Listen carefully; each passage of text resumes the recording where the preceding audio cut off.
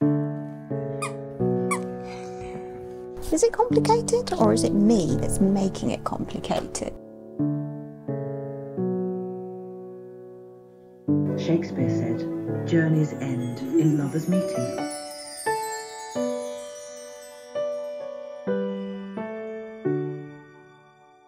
And this is all part of embracing the Januaries. I don't want the January blues, and I'm doing everything I can to chase them away.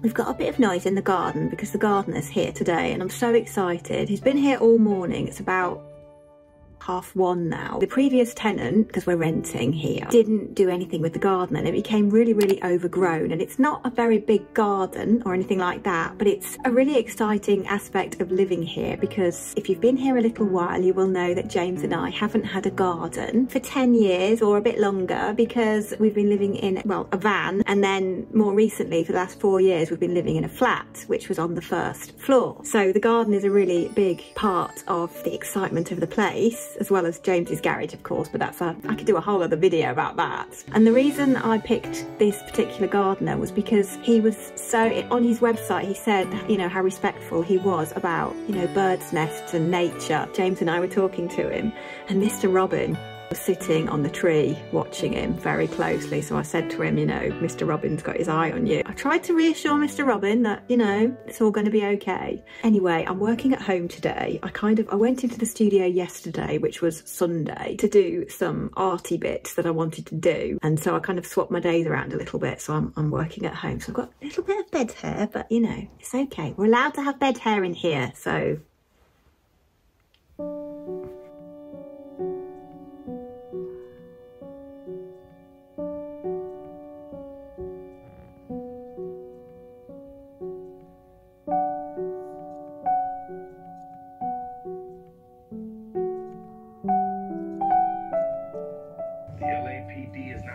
Shots down here anymore. You got it. Very good. Yes. They're like, Why do you cut your hair? I was like, I really don't. That's baby texture and print.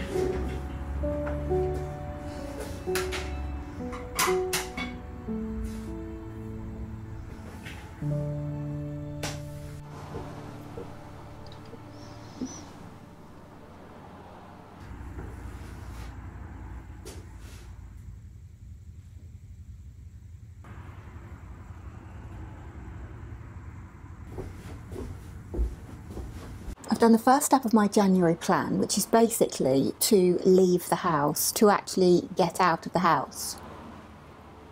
Yes. And to some, that may sound like a small thing, and to others it may sound like a big thing. To me, it seems like a big thing. Yeah, pats on the back for getting out the house. Just let me put you down somewhere. And because I haven't talk to you for a little while because it's been, you know, the in-between time, the in-between the Christmas and the New Year thing. We all know about that sort of time. And we've had family to stay, my daughter, son-in-law, granddog son, proper chill out time and catch up. Heaven, basically. And I think I scored the highest out of everyone with the most consecutive days to stay at home. Should I be proud of that? I don't know. But that's the truth of the matter. Today is the first day that I'm kind of left on my own, in actual fact. James is working away, so he left really, really early this morning. I'm home alone, basically, even though I'm not home right now. Emergency vehicle, sorry.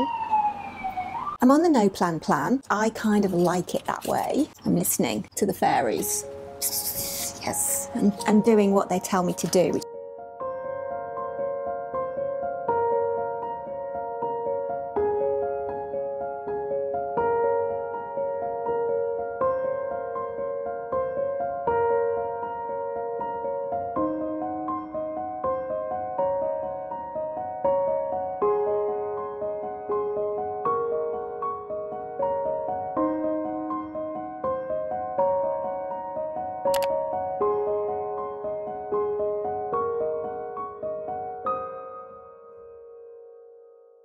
I've had this YouTube channel for 3 Januaries, I think. Is this the 3rd January? But I know that the last January and the January before, I had a video, but I called it the January Blues or the Januaries or something like that. I know we're all familiar with the Januaries, where we have this holiday time. Then we have to get back to the real world.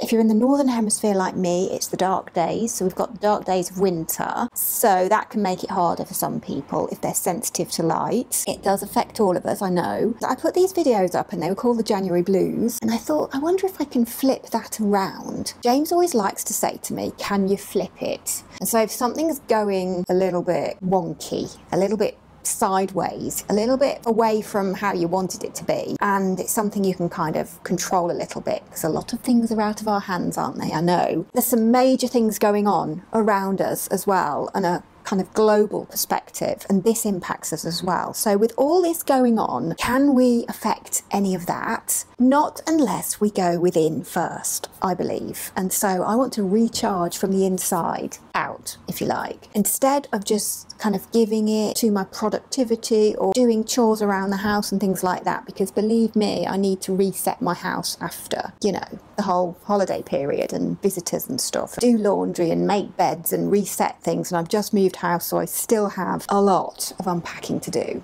I'll be honest about that. But at the same time, I wanted this video to be more of a befriending January, a reframe of the Januaries, if you like. So I'm going to be doing some things to support my well-being in as many ways as I can muster the energy right now, because I don't have a lot. And the first task of today was to get out the house. You'll have to let me know in the comments what your little things are for beating the Januaries if you get them, because then we can help each other out, can't we, in our little community down there? Yes.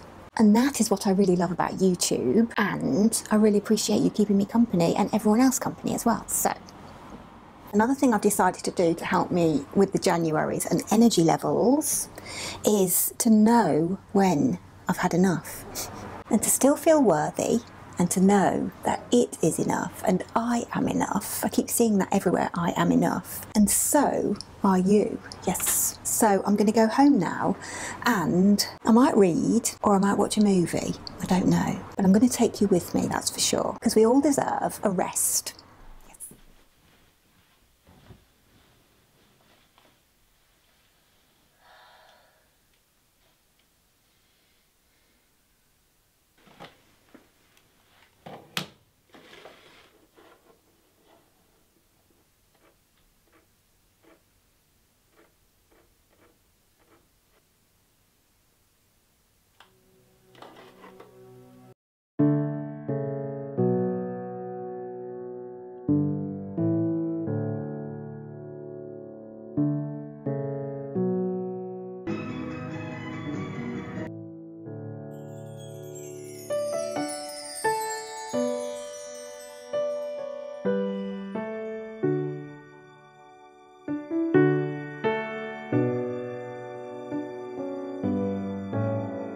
So I didn't come into the studio for a few days, and it's my first, I suppose, proper day back. And last week I was working really hard on the declutter video, so if you've not seen that one yet, yeah, it was an epic edit, let's just say. It was fun. And maybe it inspired you to do a little bit of decluttering as well, which makes me really happy if it did. My clothes are still in a decent state, I have to say, although I have been living in thermals of late because it even snowed yesterday. I don't think it's snowed here for about 6 years, but the floods have been terrible, so the worst flooding for 30 years. So I've been a bit challenged with the roads in getting in. How does it feel to be in the studio? A little bit cold, a little bit weird. It's taken me a little while to come in, to be honest. I had an extra coffee this morning, and yeah, it wasn't easy to get out the house, being that it is really cold as well. But I wanted to come in and check on the plant babies, if nothing else. And I've been pottering for about an hour now, so I'm feeling like what I usually do to get back into my creative flow after a little gap is to go into my art journal. So that's what I'm going to do. Some of my art journal pages are in this frame, and this was for the exhibition. It's actually hanging that way, but yeah. So I need to take these out and re-sew them back into my handmade journal. And then what do I need to do?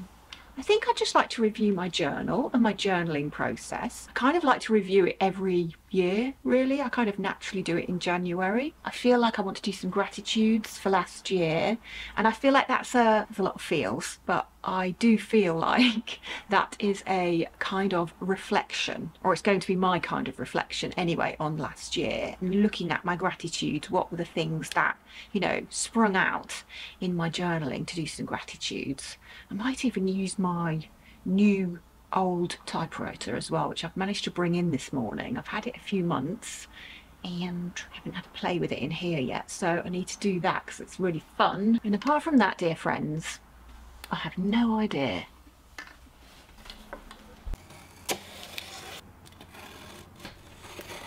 And yes, I am a bit ambidextrous.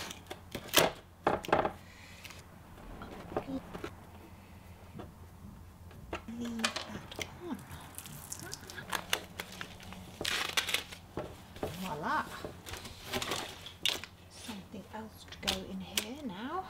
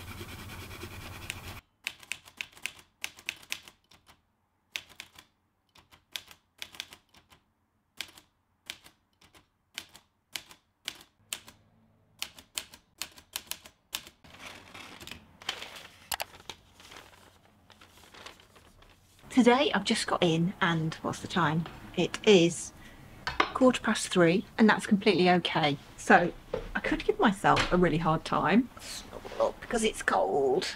It's really, really cold. I could give myself a really hard time, or I could say it's January and I'm wintering and I felt like snuggling up at home and I needed a bit of inspiration time to get my juices flowing again. I've come in now to do some journaling, so I want to do some more on this one. Focusing, focus please. Because it's winter, I kind of need extra light, which isn't ideal when I'm filming my process, but you know, sometimes we just have to improvise in order to make things work for us. And there's often little things we can tweak, isn't there? And one of the things I wanted to tweak today was to not have to come in. Give myself a little bit of leeway during these winter days of not wanting to leave the house. And so pats on the back, because I did actually leave the house. Anyway, I'm going to get on with this because I could talk to you for hours, but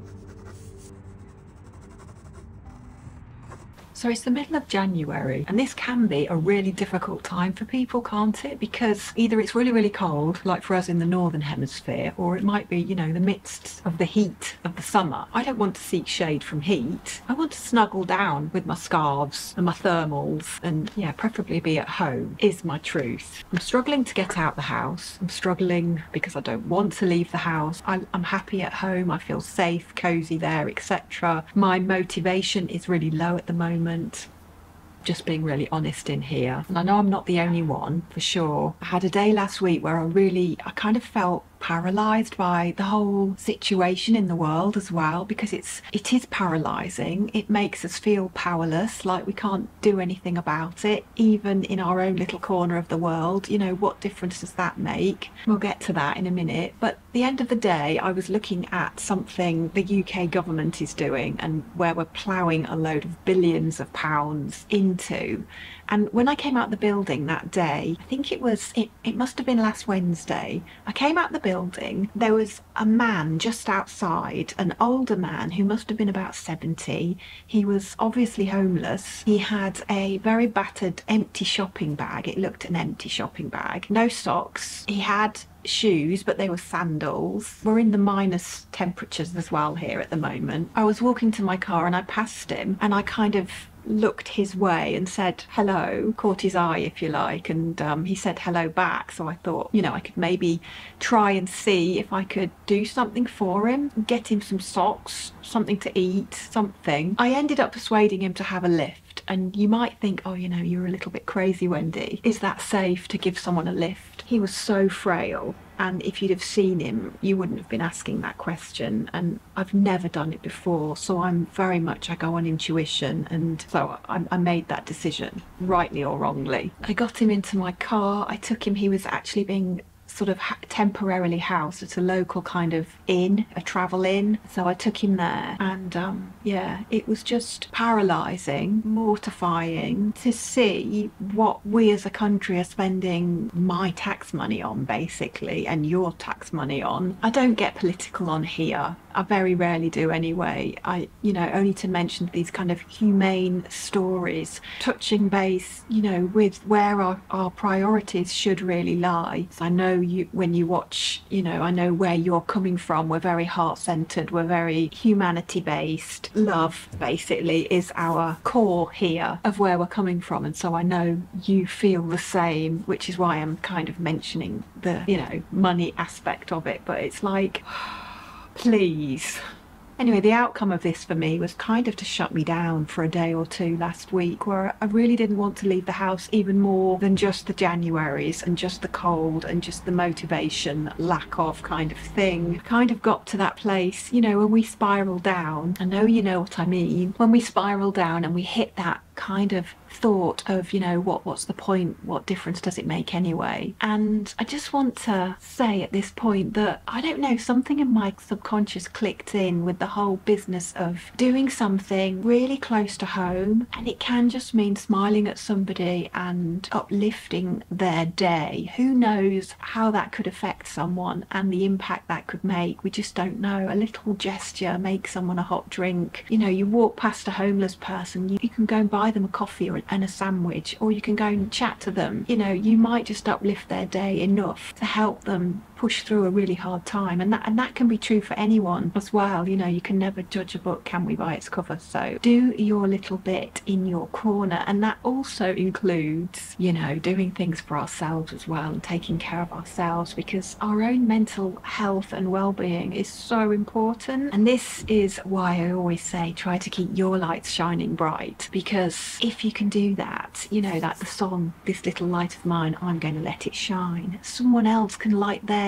light from yours, and it doesn't dim yours in any sense whatsoever, and it can cost nothing. So it does matter, you know, we know this, don't we? Anyway, I'm gonna go and get myself something to eat, come back and, you know, just do a little something. I'm really struggling in the Januaries, and I'm working hard to show up and refriend this winter. I've done what I can. I showed up to a meeting this morning, which was important, you know, to show support for certain members of this community in the building I rent as well, which is, you know, going through some changes right now. Inevitable, I know. I'm going to go and get some nice food, and I'm going to do some creativity as well. I'm going to do my bit to polish my lights. Yes, that's what I'm going to do. And if you need a little reminder to go and polish yours, go and do a little something just for you. Try to do that every day if you can. Yes, it really matters. It really does.